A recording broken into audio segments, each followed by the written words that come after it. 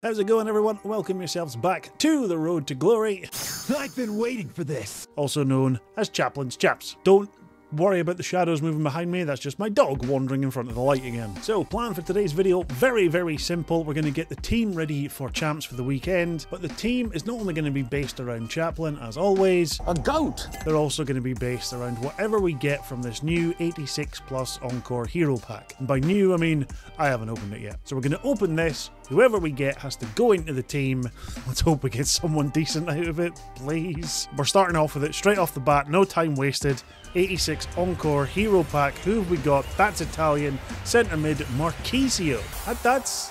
I'm not complaining at that. That's Fantasy Hero Marchisio. Anticipate Plus and Block Plus. He must be worth something, surely.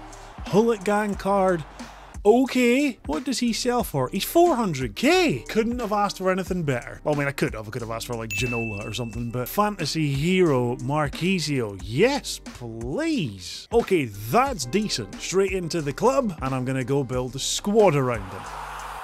Okay, so as it stands, this is the team I'm going to take into champs for the weekend. I grudge playing Wolf because, like I say every week, I'm not a massive fan, but he gets me chem to my two favourite defenders in Maatsen and Willy Orban. Puyol, who we packed in the last video, goes straight in for this one. Marchisio, of course, in the team as planned. Gerard and Sawa stay there. Lauren James is coming in at striker. Not often I'll use a 5-star skill moves player, but we'll give her a bash and see how she goes. I mean, she's got 84 stamina, so chances are she won't be playing for the entire game anyway, but we'll give her a bash. Athenia, or Athenia, Athenia, I think is how it's pronounced.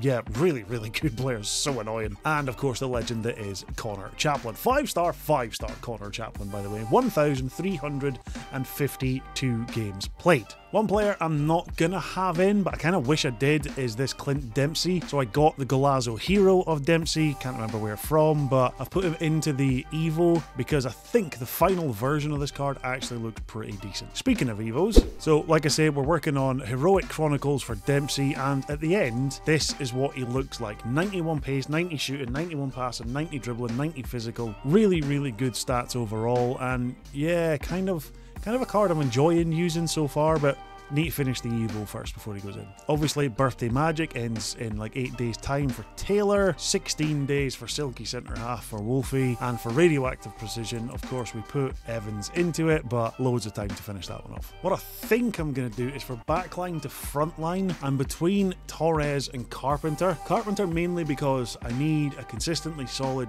good right back. They were great when I first evoed them, and they go up to 91 rated, but I think the playstyles are a waste. However, it would give them 9 playstyles overall, which is really solid for a right back. The high-low work rates aren't great for defensively coming back, but we all know I have a tendency of pushing my fullbacks a little bit further up anyway. The other option is Pau Torres, another previous evo. This was back at Centurions, so yeah, he's been evoed quite a while away. He's 6'3", goes up to 4-star weak foot, and gets power header and aerial plus. Now I think those playstyles suit his body type and everything better, but he is a bit lacking on the defensive playstyles or overall playstyles as well. I don't know, it's just, he looks like a really good card, a really good centre half to have. Composure's 82, reactions are 90, interceptions 88, when you slap a shadow on him, and yeah, he's pretty solid. Already has 93 jumping and 90 heading accuracy with aerial and power header plus 2. Great defensively in the air, awesome target for corners. Torres might be an option. And then Radioactive Dynamo, I've still got time to unlock, so I'm not rushing to do it. Club 99 shooting, Mostovoy was still